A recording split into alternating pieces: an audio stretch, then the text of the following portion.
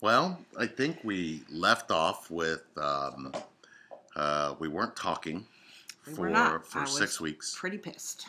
Well, and I was going through some changes, and I would like to elaborate on those changes because I think it's vital in the change of whether you're a man or a woman to understand what changes are. Changes are the occurrence of you seeing yourself in existence. It's almost like you can see your actions to how people respond to you.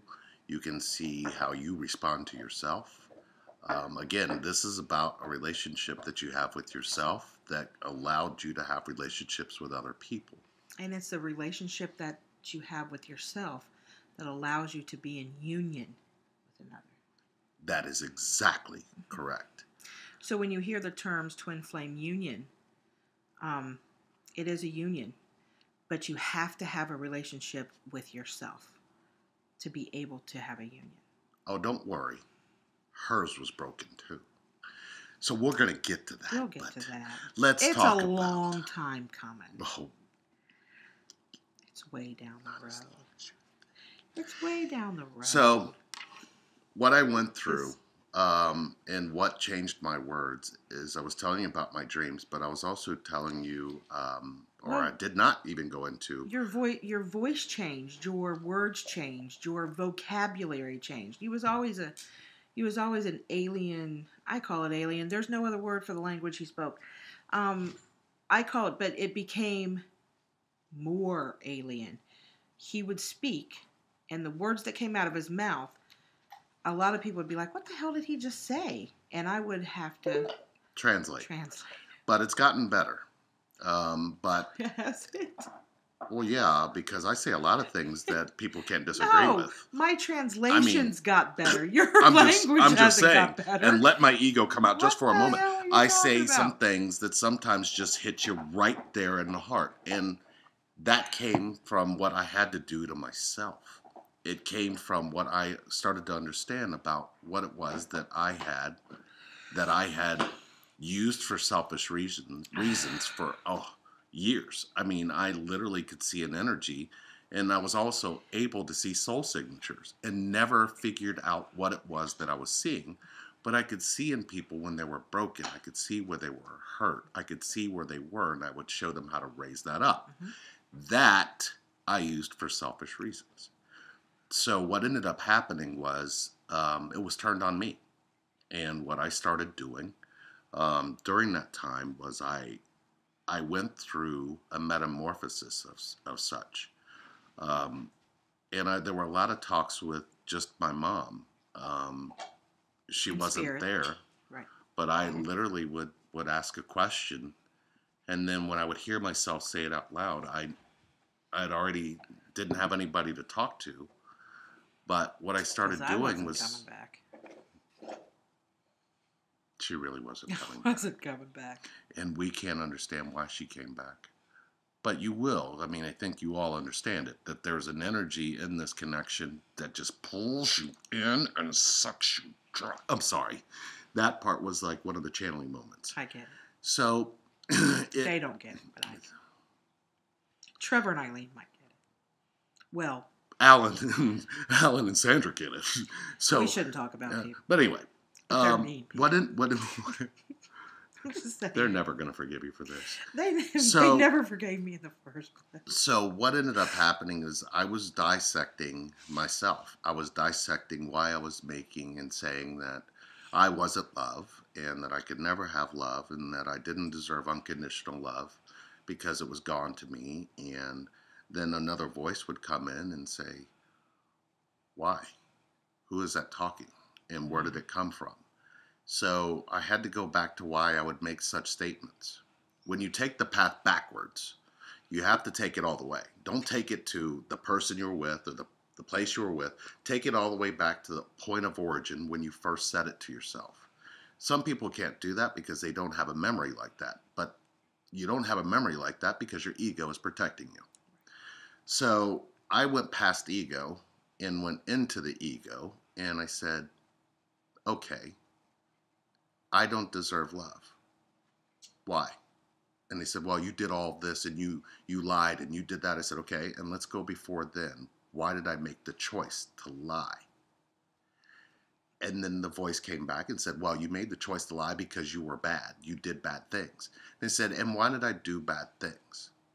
And the voice came back and said, well, you did bad things because you were seeking attention. You were seeking approval. You were seeking punishment. You were seeking validation. So then I said, why was I seeking validation? Because you told yourself you weren't loved. When did that happen? There was silence. So I had told myself that my mother and my father didn't love me, where in fact I was telling myself a lie, which gave me permission to lie about everything else.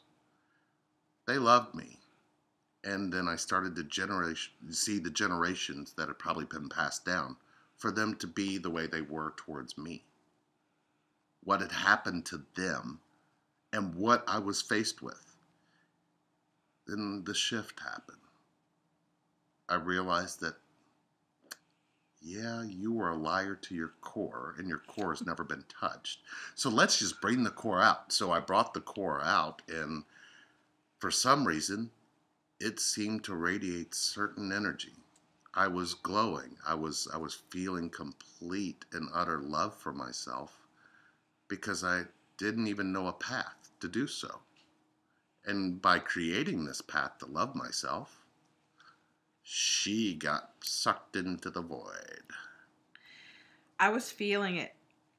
I was in a dead marriage that was going downhill fast. He was very angry because he wasn't fulfilled. He was angry or you were angry? I was angry too. Of course I was. So why are you trying to put this on him? Well, he was not angry by nature. No. You just knew how to activate his anger.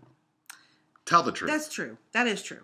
I did activate his anger a lot. I still do. He's over here every Sunday for dinner. I activate his anger every Sunday. No, you don't. No, I don't. You really don't. Nice try. It's just not working for you anymore. You can't lie very well. No, but, we just weren't married anymore. We lived together, but we just weren't married anymore. And that, it is what it is. But Lee, I felt his energy. I felt it, and it was annoying the shit out of me. I can say that. What do you mean annoying? It was just annoying me. I didn't want to feel you anymore. I was tired of feeling you. I didn't want to feel Disconnect. you anymore. Disconnect. How is that Okay. So, it can't happen. So, I tried to make it go away. I promise I tried to make it go away. I promise I tried to make it go away. I tried to take my medication correctly. All 7 of them. Right. Hoping that it would make it go away.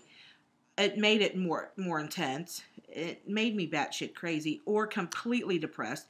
And I began... You? Yeah. Batshit crazy? Yeah. You? Really? And I got insomnia again. And, I found myself depressed and even more and more upset with him. But what I really wanted to do was pick up the phone and call him.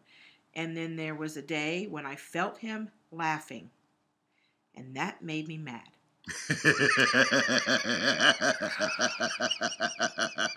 Because he shouldn't be happy. Why should he be happy? We are not together. Because why was he happy? She just couldn't feel it. All right, so I sent him a message. Yes, I did. I actually sent him an email first that said, it started like this. I'm still pretty pissed off, but I get it.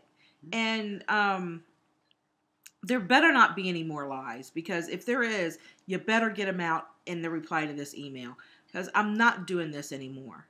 And the message was so bubbly that he sent back, and that just made me even more mad. The hell? I was like, hi, how are you? Nope, all the lies are gone, and I've got no reason to lie to you about anything. How are you? I sent our friend a message. I said, is he high? Is he on drugs? Because he's getting on my nerves with this happy. And he said, no, he's just, something's happened with him. What the hell's happened? So we began to speak again. And then I got curious because the emails were coming back and forth. And then we were talking again on Messenger. And I began to get curious about this happiness in this, because he's got that smile right there, that one you see right there, and you can feel it, and it radiates, and it's so big it takes up his whole face, and I love it. And I was wondering what the hell was up. So this is my thought process. I'm going to see him. I want to see him, so I got to come up with something. And I'm going to check to see if there's a tan mark on his finger, or if there's like an indentation to see what's going on, or any of that stuff. You know how women are. And so my laptop cord did break.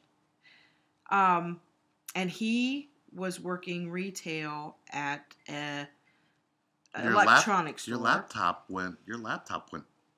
It took a crap. It did take a crap. It did, but it took a crap. I was having trouble anyway. It was, I don't know, HP or something. I can't talk about brands on here, but anyway, yeah, I can. It's my video. It's our video. So I called him up and said, "Hey, can you get me a cord for my computer? Because it's a mess." And that's the way we talk. So I thought, surely God is going to get me a cord. And he works in an electronics store, so sure. Yeah. Where do you want to meet at? Now, I lived on the west side of town, and you got to climb a million hills to get to where I lived. And so I didn't want him to have to do that. So I packed up my son in the car seat, and my daughter was with me at that time. And gosh, I don't know how old she was. Maybe 9? 10? 10. It was 2009, so she was 9. 9, yeah. So I was excited because I hadn't seen him in months, and my kids were there, so it was safe. She was curious. She was trying to find out if this was real or if it was taped. Yeah, I did. I was. I'm not going to lie. I was curious. I needed to check this out. The spy woman in me needed to check it out. Did he have the same car? Did he have a ring on his finger? All that stuff. I didn't have the same car. All right. Oh, yeah. He had went out and got a sports car. I got a G35. It's not just a sports car. Okay. It's the baby to the GTR. Okay. But anyway, we'll get there. Yeah, let's do that. So I pull up at this little ice cream shop, and I wait for him. And he pulls up, and I saw his smile before he even pulled up. It lit up just like that right there. It lit up his whole face. And he got out of the car, and he had the cord in his hand, and he come up to the truck, and he reached in, and he gave me a hug, and I'm like, the hell's going on with him? And I checked his pupils to see if they were dilated, and I nonchalantly checked his finger to see if there was an indentation or a tan line. And I asked him about his car, and we talked, and he smiled, and he laughed, and he had this glow about him, and this energy was contagious. And I didn't want to leave, but the kids were in the car, and it was safe, so there was no kissing, nothing like that, because I would have kissed him. I would have kissed him should the kids not have been in the car. Really would have. Really? Oh, yeah. Yeah. No doubt. So it was a big deal for me. So, we said goodbye, and he said, I'll talk to you later over IM, and I said, fine. So we left, and my stomach had all these butterflies, and there was a lump in my throat, and as soon as we pulled off, my daughter said, "Man, that man has a very big smile." Said, "Yes, he does. He's got a very big smile." And it was so contagious, and the whole time home, I was just giddy. I had taken that energy, and I was giddy, and I was laughing, and I turned the music up, and the kids thought I was high, and what's wrong with you? And she was smiling, and even Cameron was smiling. Yeah, he was. The 2-year-old. He was only a year old. He was only a year old. Oh, who's this guy? Yeah, look at all that energy. Yeah, he was a little over a year old, and we, oh man, wow, the energy. So then, I became even more curious about what this was about, but I knew that there was something completely different. I get home, talk to our friend on IM. You're not going to believe this. I just saw Lee, and he's not smoking crack, and he's not smoking pot, and he's just I mean, I had to go down all the illegal drugs because something had to be going on, but you were fine. What the? I did. So, something. Let's talk about what actually happened to me. again, I'm going to go ahead and clarify. There were no drugs involved. There was no drinking involved. I was completely intoxicated on divine energy. Yeah, you can actually be intoxicated by it. So what I felt was free. And even my words had transformed.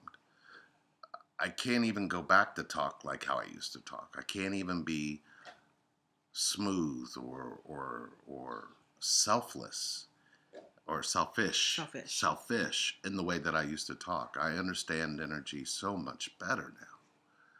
But it was almost like I was reborn in truth, into the truth, about the truth, and why the truth needed to be all that I could have.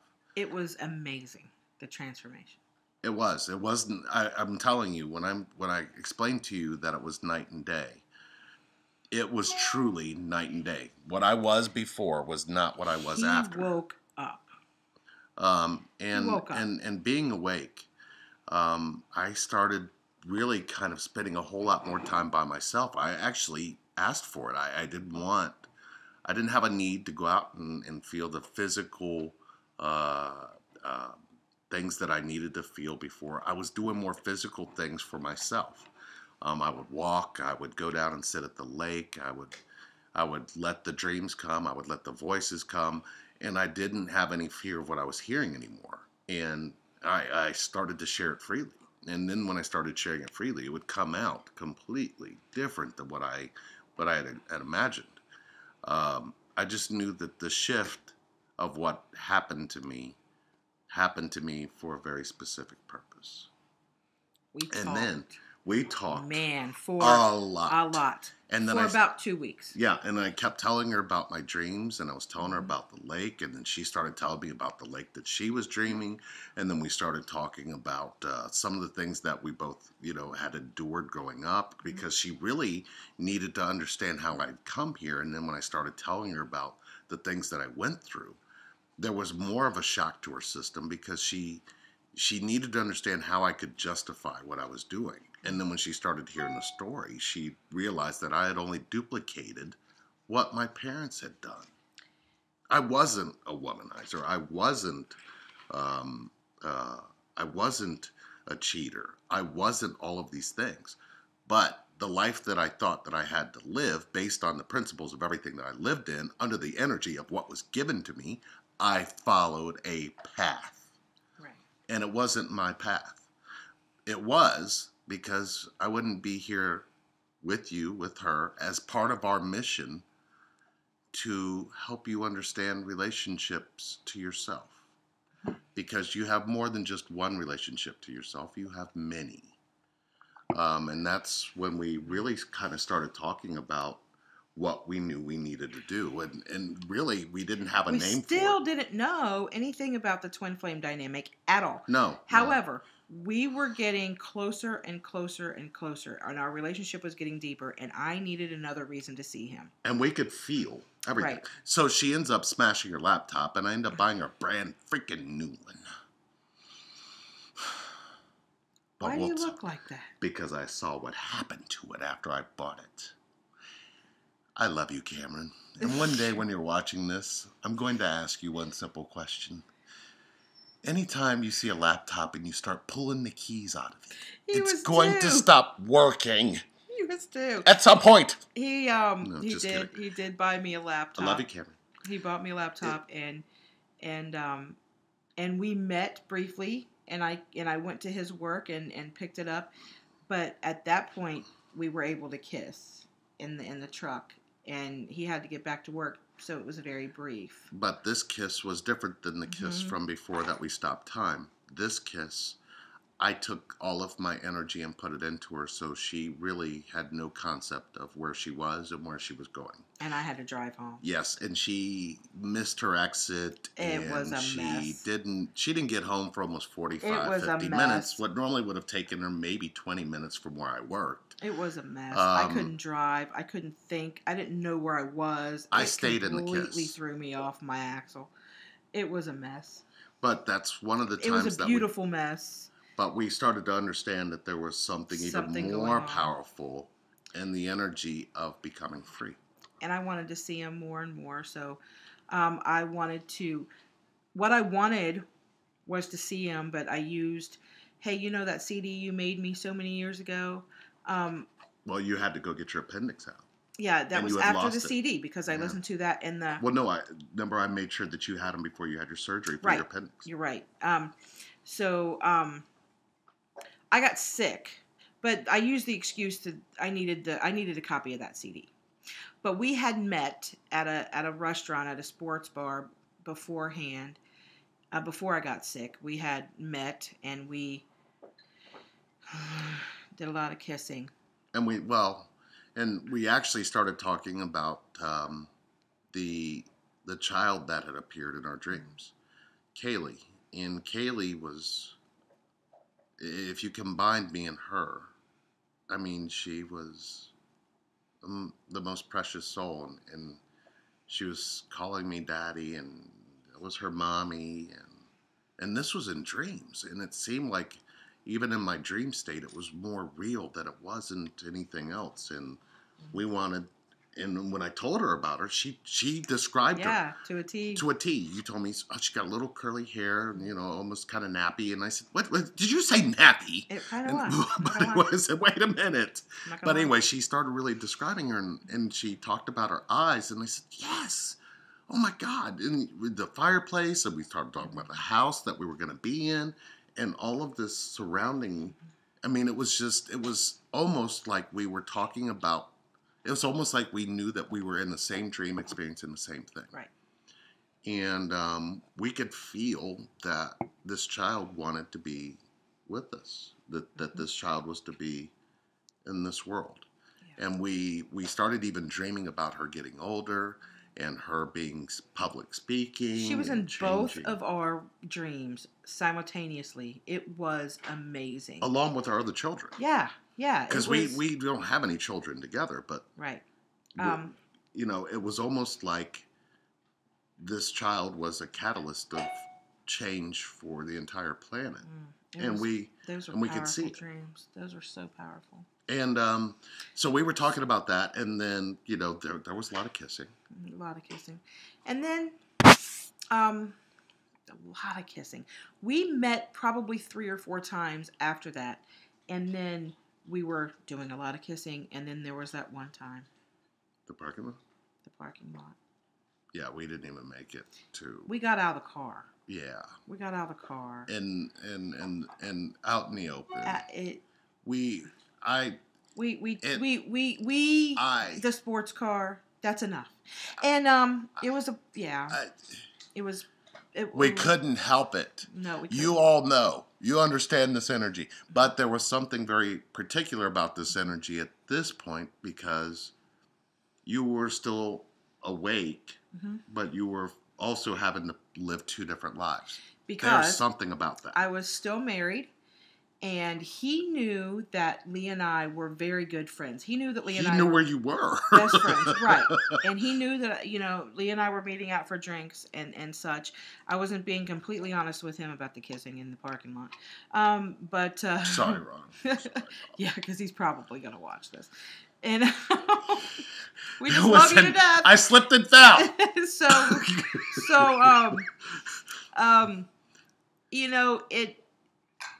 I was living 2 lives. I had my life with Lee, and I had my married life with my kids.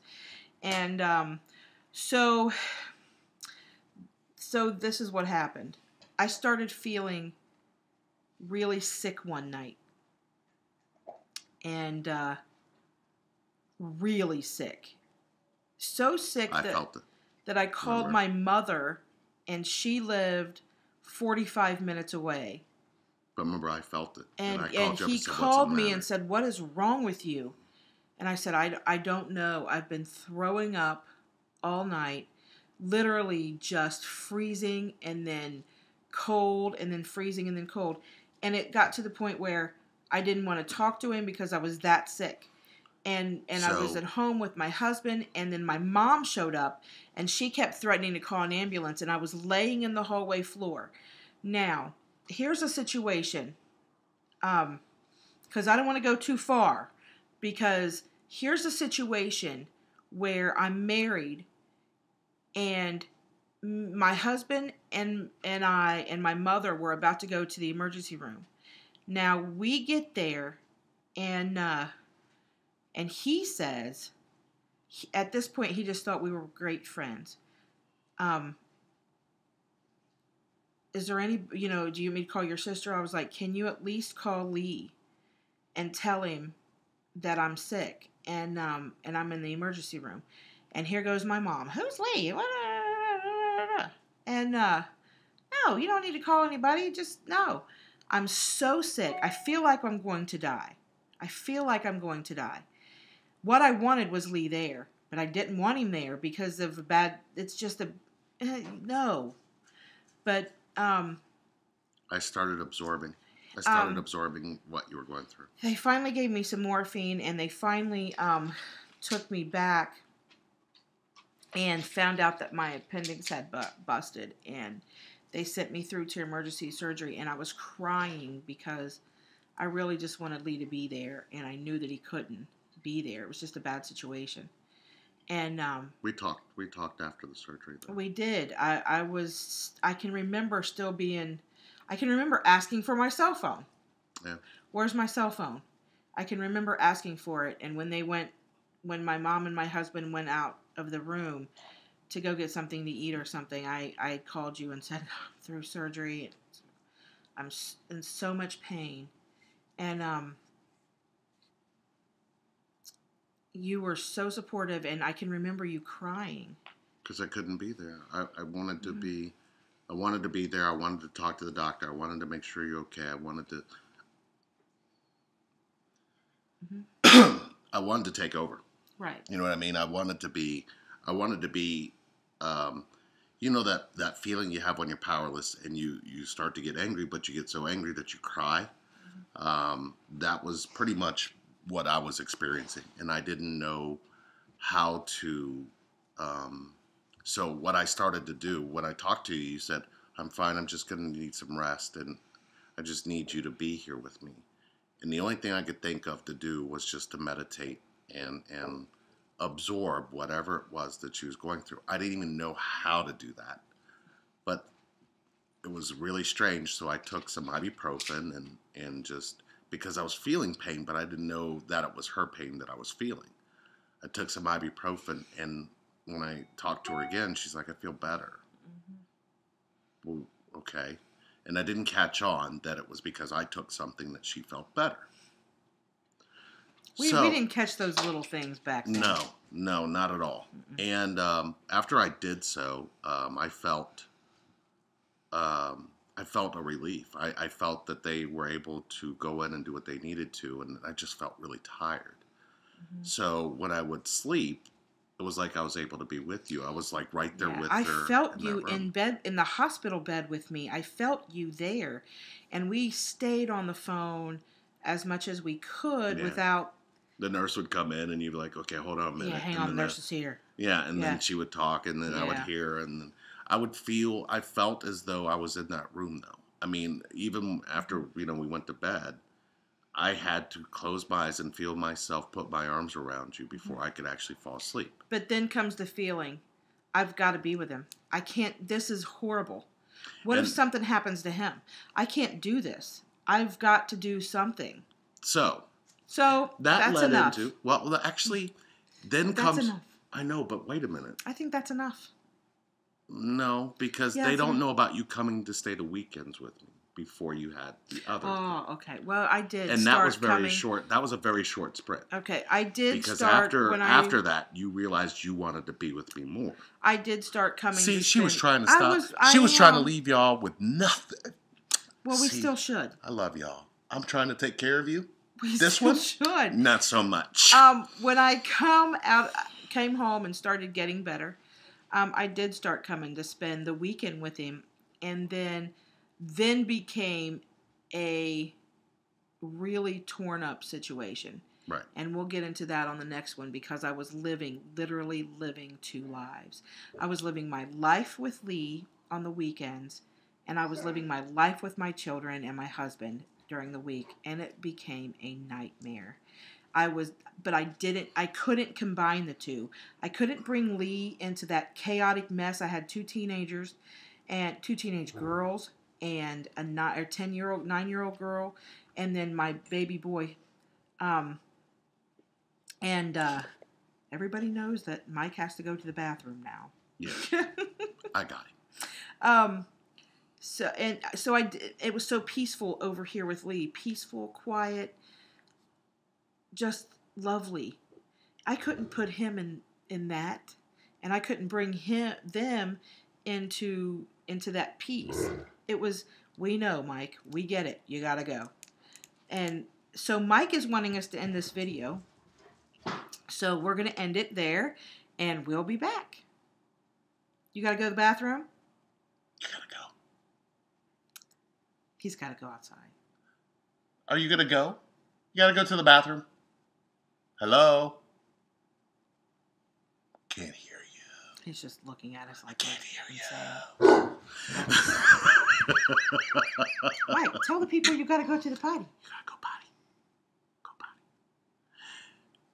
Yeah, he's busy. So, anyway, that's how we're going to end this, is Mike jumping around like a jackass, which he normally does on the daily. He's 105 pounds of loving.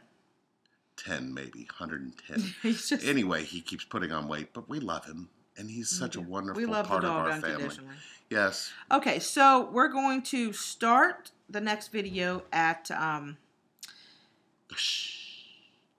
Because it's about to get ugly. It's about to get ugly. Really, really ugly. Remember, she's living two lives, which means you have to live two separate, one truth and one lie. Sorry.